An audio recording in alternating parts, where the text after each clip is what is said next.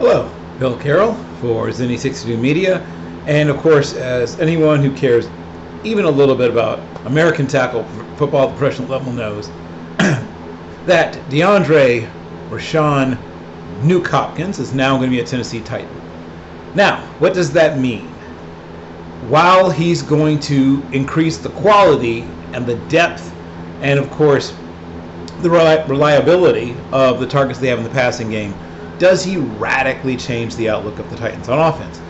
I think people are getting a little too excited. They had 3,227 yards passing last year, and I think that number actually dipped a little bit this year, quite frankly.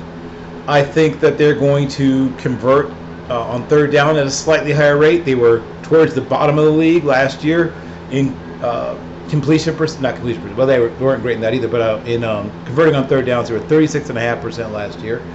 I expect that number to maybe trend up slightly higher, but not dramatically higher. And here's what I really want to hit on. He was not and has not recently been a big play type receiver. You have to go back a few years, several years in his career.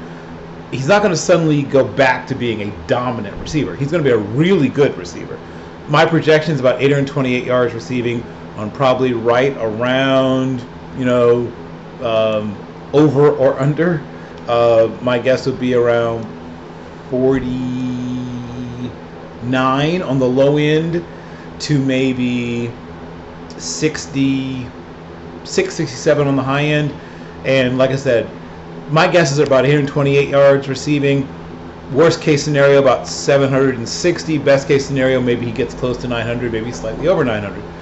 But I'm thinking about 5 touchdown receptions and probably, red zone targets. He is a reliable target. He is still a guy who manages to work his way open even when he's, whether it be zone versus man, he's a smart player. But he's not a dominant player. He's not a guy that tremendously, dramatically changes the complexion of an offense. And once again, in terms of passing yards per game, just as a reminder, last year they were 30th out of 32 teams. I think they will trend slightly upward.